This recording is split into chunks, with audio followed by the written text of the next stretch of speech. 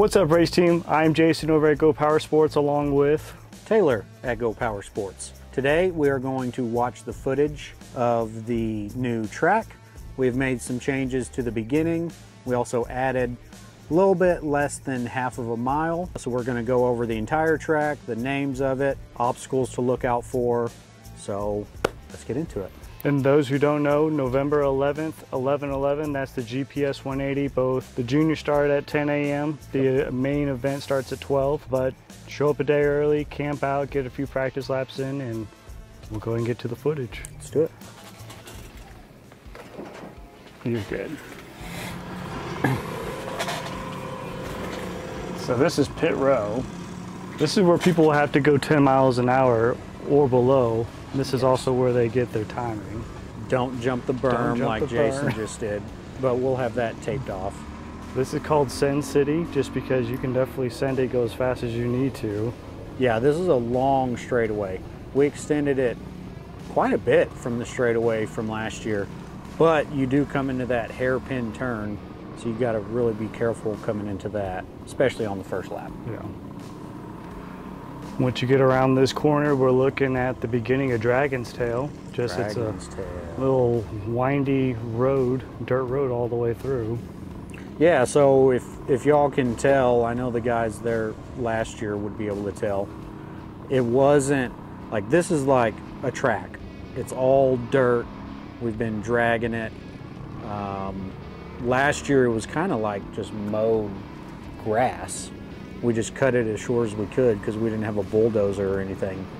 But this year we have a bulldozer, so we were able to make it pretty sweet.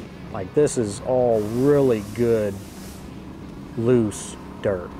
Yeah, people could take it easy, but I think a lot of our pros are going to take advantage of this and be flying through here. Yeah, this part, man, they're going to be booking it around all these corners. So we're coming up on another straightaway. This one you can really hammer down on it too, but you do come into a sharp left when you enter the trees. You see, I almost overshot it right there. But usually there's going to be a banner there, right? Oh yeah. I'll have big banners out there with an arrow. Yes. So last year this was called Sherwood Forest Part 1. Since it's a whole lot smaller on the map, as we can tell, bottom right, Sherwood Grove. We looked at what's smaller than a forest. It's the Grove. And this is the fun part. This is going up the hill. This was my favorite part to watch on the first lap. Yeah, look at the elevation, just straight up. What do you, I guess you're gaining 150 feet in elevation in like no time. But yeah, seeing that from the top view, everyone racing up that hill, I love that sight. So Sherwood Forest. Part 2, we get the part two just because we were lazy. I like that. Do you think there'll be much passing going on during this section? Depends how fast you are and how slow the person in front of you is. Yeah. This is probably the tightest portion of the track, but a lot of the small wheel stuff and hardtails have to go quite a bit slower on this. Their teeth are going to be chattering. Yes. The big wheel bikes, you can go down here pretty quick. But it is loose and big rocks. Really all through here, all the way until you get back to the road. So it's a 10-inch max. What would be the smallest wheel you'd go on this? The smallest we saw last year, I believe, is 6-inch. Yeah, the doodle bugs. There were doodle bugs. There was even a little rascal, or maybe 2. So what bike are you riding? I'm on a Hurricane 200 with 20 by 7/8 knobby tires, so I have extra ground clearance. And I am on a hardtail Megamoto 212. And then in the middle we've got Toby, our track maintenancer. What do you want to call him? Track layouter? Track builder. Track builder. Toby, he's on the Megamoto 80 with the full suspension kit on it. See how quick he came out of there? Yeah. He was booking it. So I changed the name from Camel's Back to the Yui. I like it. Easy as That's not. what everybody was calling it last year. Yeah. Like, you know the part where you do the U-turn and come back up? Oh yeah, the Yui. Miss Pucker Up. Pucker up Buttercup. So is steak and left the best way to go? I guess going back and forth. Man, the fast guys, it looked like it didn't matter which route they took. Yeah. They were just keeping their weight on the back tire and just sending it. Yeah. And that's the smoothest way to do it, really. Yeah, very true. When you either got to go super fast or really slow. Yeah.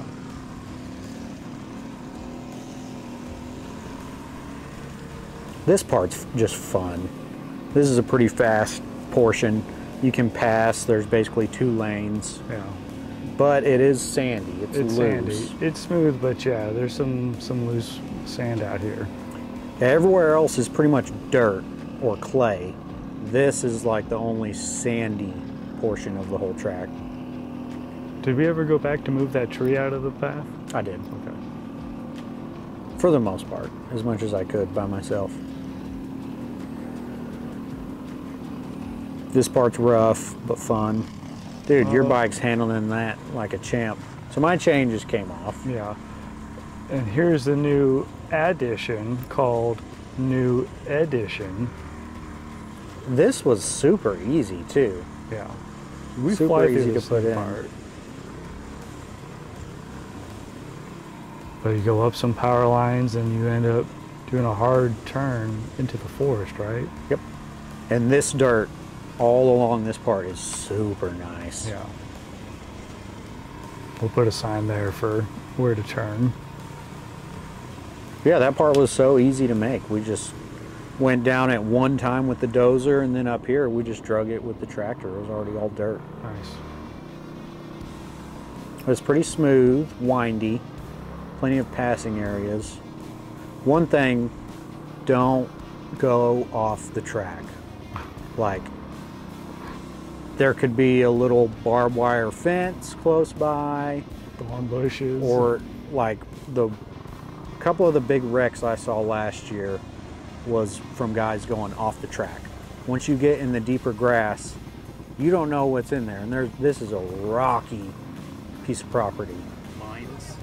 It could be mine. mines. So that's where New Edition ends, and this is Yep. Power Stretch going down the other way on the power lines. To me, this is the sketchiest part of the entire Yeah. thing. You're on a sort of a slope, Yeah. and there's power poles Well, on your right. Yeah. Those will be marked, and we'll have, you know, caution tape around them so you Yeah. can see them from a distance. Do not hug those poles. Yeah. But this gets to that back corner of the Ooh. property here in a bit. I think we might need to cut out some of these trees that are hanging over the path. Yeah, we still got a little bit of trimming to do. And here's Right like- here, Yeah. best route. Definitely how you did it. Going off to the left. And I call this bucking bronco because it is bumpy going up and down this hill. Yeah, you can see it right. Yeah. I'm glad your GoPro was strapped on pretty It's good. got that stabilization camera on it, but yeah, if I didn't, you would see it all over the place. And there's 2 sections to this. You go up and down 2 steep, bumpy hills. Yeah, look at the elevation drop. Yeah. It's quick. And then you can kind of hear, but there's some loose sand down this back road too. Yes. Luckily, that pipe is covered now, though. Yeah, dude, I know for a fact a few people ate it on that pipe last year. But we just dug a trench and buried it. No more pipe. Now we're New Hogland. So that was New Hogland. And I guess this is the end of it, so we're coming into Country road Country Road. taking you home. This is a pretty fast portion. Definitely do a lot of passing right here.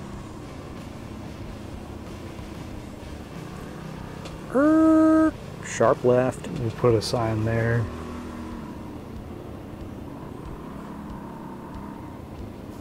And so this was pretty sketchy and rough last year, at least at the beginning. But we've dozered this whole thing, so it's quite a bit smoother. It's not perfect, but it's... Yeah.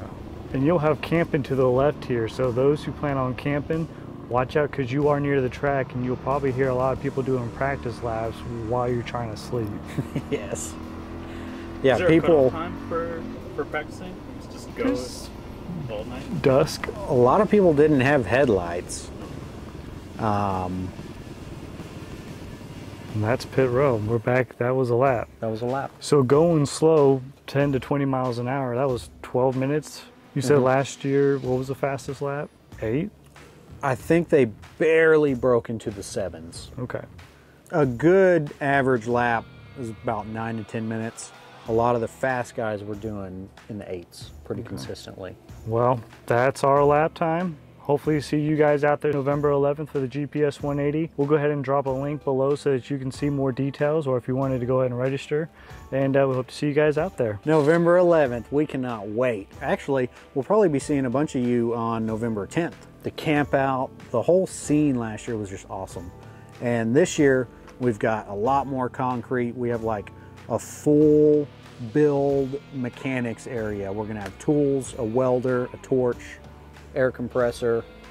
We're ready to rock and roll, man. We will be out there helping you with your bikes. Yeah, should be a good time. Heck yeah. All right, thanks for checking out the video. We'll see you guys out there November 11th, and make sure to like, subscribe, and as always, ride on. Right on.